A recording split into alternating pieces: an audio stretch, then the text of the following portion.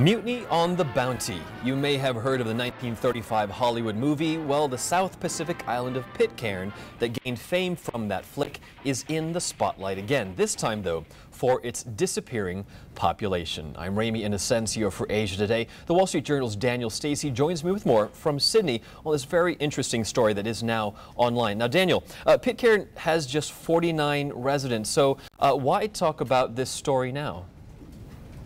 Well, Ramy, they've just done what's called a diaspora survey. They had this one hope that people who'd left the island over the decades might want to come back, and they went and found hundreds of these people and surveyed them. Now, it turns out that of the 33 people that were prepared to answer their survey, only 3 wanted to come back. So the diaspora survey, disproved a theory that many on the island held, that they just had to entice some people back and the population would grow again. Right, so all those people there, they don't necessarily want to go anywhere else. Now, who are these people who have been there for the past several decades? Well, there was a famous mutiny on the Bounty, an English Navy ship that was coming out to Asia to try and cultivate breadfruit, and its crew mutinied. They kicked the captain and a number of his supporters off the boat on a little life raft, and then they sailed to Tahiti, kidnapped a group of women who they made their wives, and then sailed out to Pitcairn, which was a kind of a rumoured island at that point. This is 1790, so many of these areas were very barely mapped. They settled there, they burnt the Bounty and sunk it to kind of get rid of the evidence, and then they've been living there ever since. So the community is a mixture of mutineers and Tahitian ancestors. They have their own patois, which is a kind of a Pitcairner mix of old sailor-speak and Tahitian language, and they've been living in relative isolation now for, over 200 years. Right, so clearly immigration is the only way to try to get this population back up, but in your article you say, or someone says, that most of the population, all 49 of them I suppose, are fairly xenophobic. So isn't that a bit self-defeating? Yeah, the editor of their local newspaper, Dem Tull, made that statement, and I think the issue is that they have been a very cloistered society for a long time.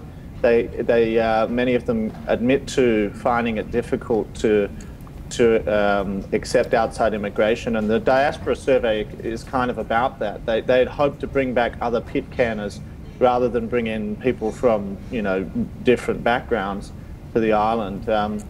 But they had a really terrible sex abuse scandal 10 years ago, which has exacerbated the sort of inability to bring people back. A lot of people are now ashamed of their Pitcairner heritage. These are people who live in New Zealand and Australia mainly, and won't identify in public as Pitcairners. So the likelihood that they're going to move back is 0 to nothing. Right. Now, what's your take? Do you think we should let Pitcairn go back to Mother Nature? I understand there's a survey that by 2045, if nothing is done, there are only going to be, 3 people left on the rocky outcrop, right? Well, there'll be 3 left which are of working age, and the rest will be very old.